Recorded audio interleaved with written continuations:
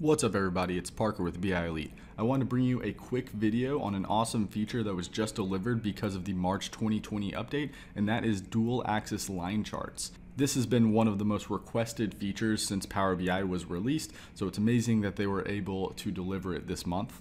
I've already set up an example showing off how to use this dual axis line chart, but let's go ahead and start from scratch so we understand how to set this up.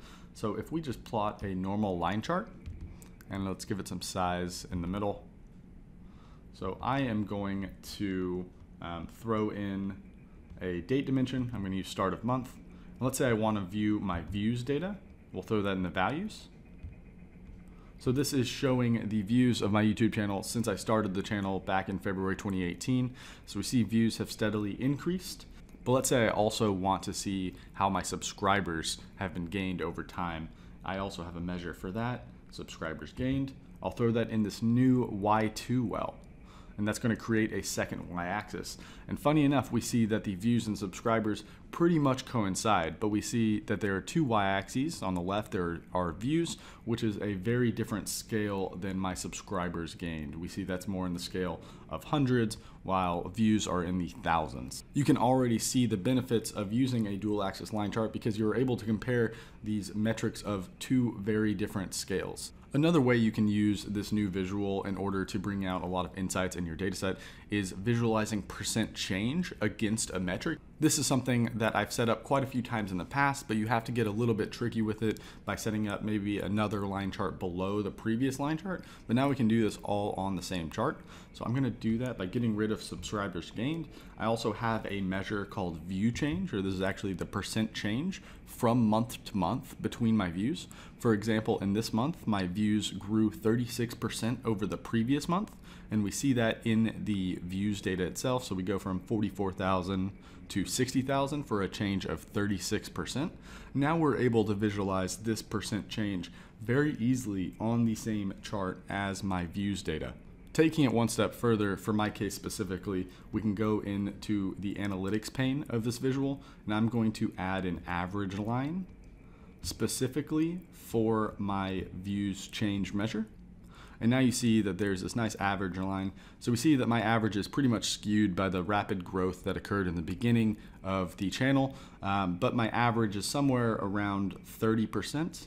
So this is a view change of 36% right above my average. So my average is somewhere around 30%, but we're able to visualize a lot of great information directly on this chart. So as my views grow, it feels pretty good, but I'm actually lower than my average, pretty much based on that March 2018 month. But I'd like to see my view percent grow above that channel average. So this is very interesting to see this all on the same chart. One last thing here, just to get a little bit more detailed. If you've checked out my previous video on how to create conditional line markers, we can do the same thing with this dual axis line chart, although it applies to all of the series in your chart. I'm going to do that by changing to a line and clustered column chart. So we now have my views shown as the columns and my percent change shown as the line. So we can go into the formatting and change the data colors. We can apply the conditional formatting by opening up these ellipses, conditional formatting, and I'm going to format by rules based on my view change measure. Then I'm going to set up some rules. If it's greater than 0 number and less than or equal to maximum, I'm going to make that green. New rule, if it is 0, I want that to be black. And then finally, one more rule. If it's greater than or equal to minimum number and less than 0, I want to make that red. So pretty normal rules to see percent change. So we see that as my percent change dips below 0, it turns red.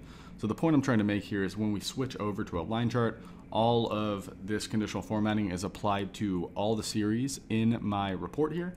So this might not necessarily be what you want, but it's just one way to add conditional formatting to your dual axis line chart. So I'm actually going to get rid of that because that's actually not necessary. So I'm going to go back to my, my clustered column chart, revert to default, go back to my line chart. Now we're back to our line chart. So last point here, you are able to format both the axes and both of the series in this line chart. So we can do that by applying formatting directly to the y-axis. So if we increase the size, we can see that both y-axes are changing based on that formatting, but if we wanted to make one more specific, such as the y2 axis, we can actually increase that one individually, and we see that is the only one that is growing larger. We can also come to the shapes area and make the stroke width on either of them different sizes, or apply it to both.